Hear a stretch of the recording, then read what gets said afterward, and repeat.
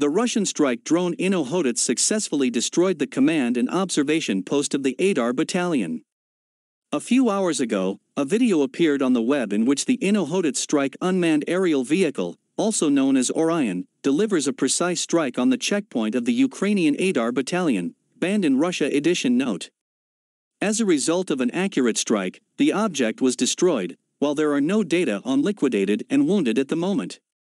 On the presented video frames, you can see how the Inohodets strike drone delivers an accurate strike, which completely destroys the Aidara facility.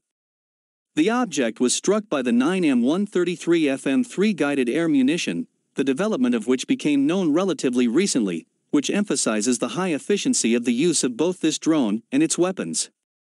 According to experts, thanks to the use of unmanned aerial vehicles in a special military operation in the Donbass, it was possible to avoid casualties among Russian pilots, as well as completely eliminate the loss of military aircraft, as evidenced by the lack of data in official statements.